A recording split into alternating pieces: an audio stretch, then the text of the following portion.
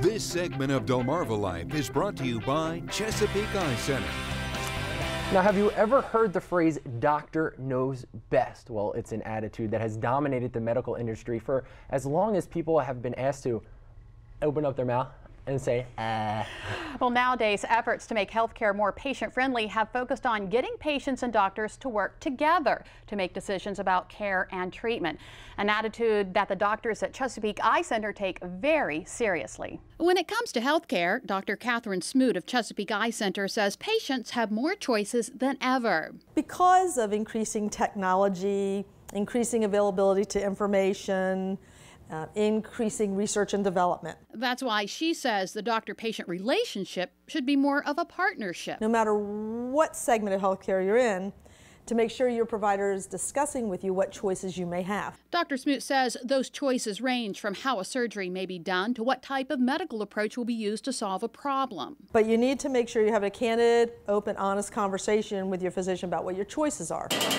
When it comes to ophthalmology, Dr. Smoot says there are all kinds of choices today that they didn't have 25 years ago. And those choices may range again from the type of glaucoma medicines we're using, to the way we're treating macular degeneration, to surgical choices in the operating room.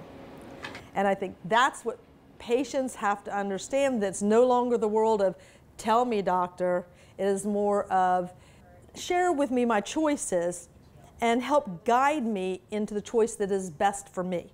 And Dr. Smoot says these choices also need to be addressed, not just as a patient, but as a healthcare consumer. Part of empowering us is to understand how we're spending our healthcare dollars.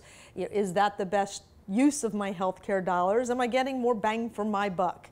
And that's all part of it, because some of these choices are covered by insurances, some are not. And that's where you have to go in terms of making some of these decisions as well. What meets your needs? And when the vitreous jelly. Dr. Smoot says she has patients share with her what their lifestyle needs are. You know, are you an artist? You want your world up close? Do you want to be outdoors with sports and have the best distance vision possible? You know, what are your needs? And then when you have a candid conversation about what your needs are, we can help you tailor your surgical choices to meet those needs. Dr. Smoot says that goes for choosing glasses or contacts, but that these days the same vision problems that are corrected with glasses can be corrected surgically. For example, if you're an individual that has a lot of astigmatism, we now have lenses to correct that astigmatism. We have lenses that correct distance and near if you say, I can't stand anything on the bridge of my nose.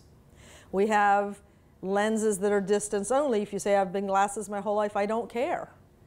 And then the most important thing is to make sure that your doctor, your surgeon, is presenting you with your choices. But Dr. Smoot says your first choice should be who is performing the surgery. So you want to check their credentials, you want to know their training, you want to know other people who have worked with that surgeon to make sure they'll meet your needs. And Dr. Smoot says for the most part, physicians are not looking for ways to take your money and run. They want the best results. That's our reward. Our reward, quite frankly, is not dealing with the government bureaucracies. It is not dealing with the constant changing rules and regulations. Our reward is not dealing with the stress of the day-to-day, in the patient office. It is when you come in and you sit in that chair and you say, this is my need or this is my problem, and we can help address it and make your life a little bit better.